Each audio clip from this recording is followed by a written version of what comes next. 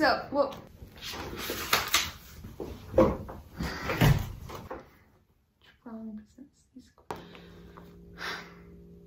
Bitter in the Mouth. When I read Bitter in the Mouth, I sit at my desk, I go to the library, I mark up the book with my pencil and my markers, and I try to write things in between the margins that are intelligent. But more often than not, I'm writing some sort of stupid connection to an inside joke with my friends. When I read Bitter in the Mouth, I specifically connect to the fact that the main character is a woman, or the southern atmosphere that the book has placed itself within, even though I personally forget and don't even remember that North Carolina is part of the South. I guess it's a little bit of my bias of being near the coast there. When I read Bitter in the Mouth, I don't connect to everything on a factual level, but at the same time, there's just something so personal about the novel that speaks to me. So I guess what I'm trying to say is that when I read Bitter in the Mouth, I bring all of my identities to this novel. I bring my biases and my perspectives, but also this novel is bringing its own perspectives to me. What I just find so interesting is those kinds of ideas about how we interact with the world in the text, and thankfully Monique Truong explores that beautifully. And the thing is that Monique is not just presenting these ideas, she's asking these questions. How much control does one have over the formation of their own identity? What does it mean to be inside one's body? How willingly do we even share ourselves with one another? Truong presents these questions about identities with a fair amount of nuance, and she does it through the main character of Linda Hamrick. Linda Hamrick, like every single person, has a huge multitude of identities that makes up her as a person. In the beginning of the novel, Linda lists these identities herself in the metaphor of an ordered line of playing cards.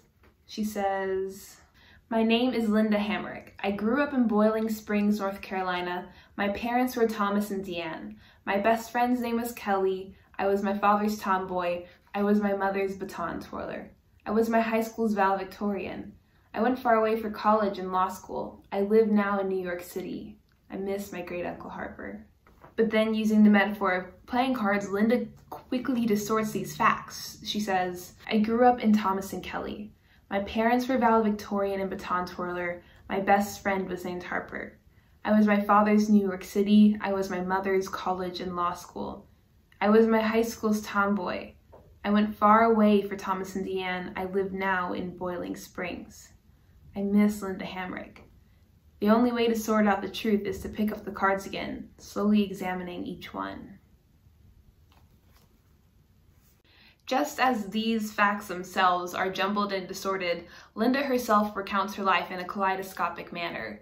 Like how any human shifts the identities that they project between different settings, Linda shifts between childhood and teenagerdom with really little concern for chronological order. She also peppers in these atemporal interpretations of famous North Carolinians, which is cool because she herself is from North Carolina, with reckless abandon. And essentially, she just trusts the audience to keep up with her. Likewise, the details of Linda's life drift in and out of focus. In one moment, we're focusing on clumsy first love, and then the tenuous best friendship with Kelly. Then unconditional love between family members to understood disdain between family members. These relationships and more work to build out the flesh and the world that is Linda Hamrick and the novel Bitter in the Mouth. But that is not the only thing that Linda has going for her. She also has plenty of secrets that Truong threads throughout the novel, and sometimes the reader herself doesn't know it, but these secrets work to interact with Linda personally, with the reader, to interact with the world of the characters, which helps build upon the theme of identity building.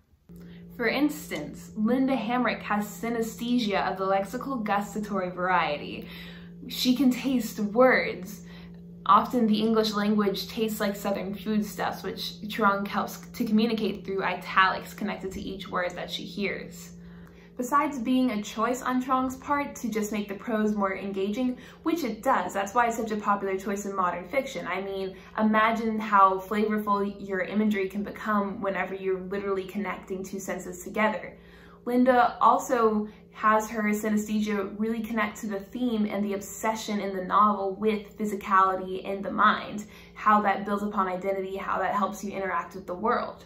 Because by giving Linda this disability, this condition, Linda cannot extricate her self-conception from the senses, whereas a neurotypical person thinks of taste and touch and any other of the five senses as just something that's normal to you. This is something unique. Words themselves, the devices that we use to understand the world around us and to define ourselves, create sensations that are forced upon Linda. It's the physical and cerebral made simultaneous, a motific occurrence throughout Bitter in the Mouth. In the novel, disappointment makes it so that skin is on fire. Sexual intimacy makes characters feel as if they have someone else inside of us, and that person did and said things we failed to understand the motives for. And the thing is that this binary motif rarely occurs voluntarily. Instead, Linda and the other characters in this novel really only have the autonomy to react to these identity-shaping circumstances in their lives. So clearly, Truong expertly weaves in this theme and motif of identity building within Bitter in the Mouth, connecting it not only to just our self-conceptions as a person, but how they are built and how humans influence one another. To fully demonstrate these ideas, however, Truong subjects her characters to a high volume of trauma, and it can honestly be emotionally taxing for readers at times. You know, in real life, people rarely get to fully heal from the traumas or address them. You know, you don't get to talk to all the people that subjected you to that hurt. And in the novel, Truong does go for a sense of realism, and by extent, it can be kind of hard to, as a reader, go through it because there isn't a full amount of closure at times that you might want. At best, the reader might at times get an explanation from another character as to why they hurt somebody, or a reaction, some sort of sign that they're on a pathway to healing, but at the same time, quite often, more tragedy keeps on getting heaped onto the plates of these characters. She also takes steps to find closure with the pieces of her life that she can still address. By the end of the novel, Linda might not be happy with the amalgamation that creates Linda Hamrick, but she's on a path to reaching peace. Similarly, other characters that Linda previously understood through a more two-dimensional lens become more fully fleshed out, although at times these leaps in characterization can lack the full explanation or logic that justifies their changes, but it still demonstrates how we as humans are fully multidimensional and complex.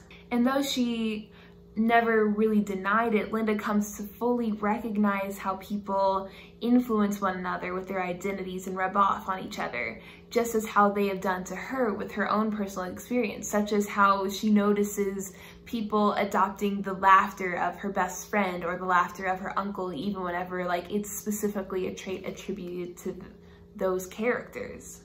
And when those instances occur, they're beautiful, not harmful like the other instances of failed autonomy here.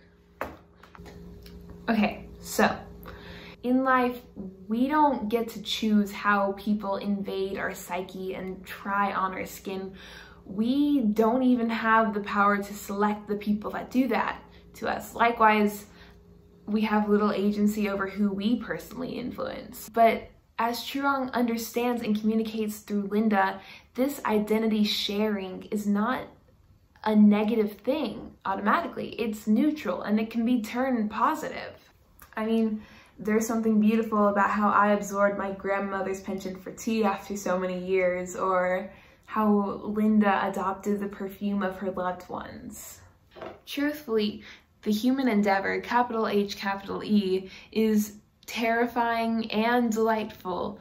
Within it, we're all just desperately trying to be understood. And though we might not be able to fully empathize with one another in the way that we desire, this form of identity sharing takes us one step closer to that understanding. This world is so divided and broken and unequal.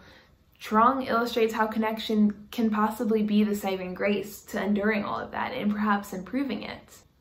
Overall, Truong wonderfully explores the tensions between our identities as individuals and our identities within the human collective.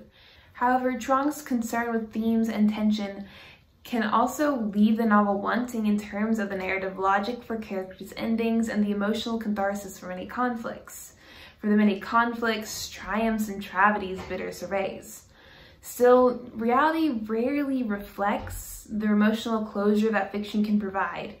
And as Truong does appear to be aiming for a form of realism, Bitter's lacking areas make sense, while perhaps leaving the reader wanting more. All I know is that I thoroughly enjoyed the novel, and criticisms aside, I think I definitely gained a lot from reading it, and I would highly recommend it to anybody else.